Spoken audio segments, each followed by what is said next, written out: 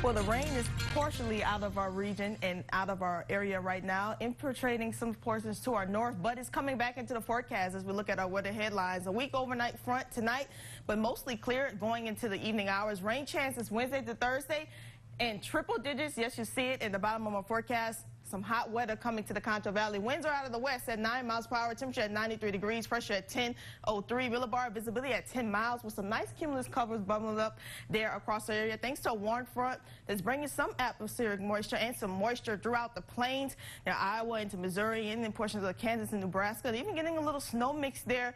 They're cooler there as well. Temperatures in the 40s. That warm front helped bring us some severe weather last night. Now that's moving somewhat out of our region and cloud cover lingering into eastern Dallas area and into Dallas, into Waco area as well.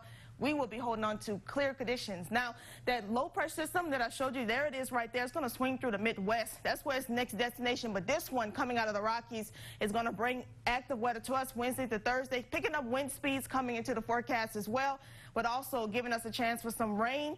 But the hot weather does come as well. Sprinkles and showers possibly Wednesday morning, but the active weather comes here Wednesday afternoon. Showers and storms. Highs will be in the 80s this day. Then as we go into the afternoon, clearing out, and then another round Thursday before the heat picks up. Triple digits looking in the forecast Saturday into Sunday.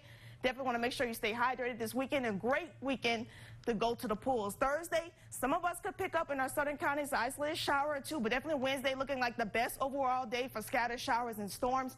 Maybe lingering into Thursday as well, wrapping up by Thursday evening. Then sun comes back, and man, we're going to be hot. Look at these numbers, triple digits across the Concho Valley Saturday and Sunday.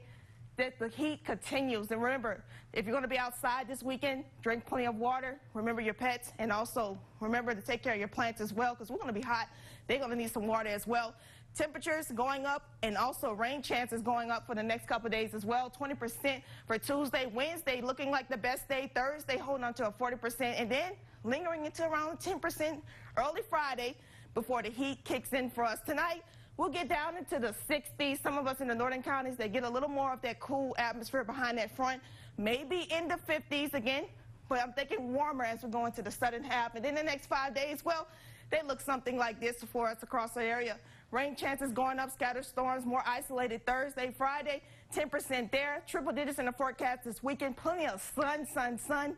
Hit the pools. Remember, it's a great day to get some ice cream, some snow cones, whatever you need to stay cool. Just remember your pool safety tips, and also remember if you're going out to the pool to apply the sunscreen, because the heat index will be up going into the weekend. We'll be back with more KSAN News.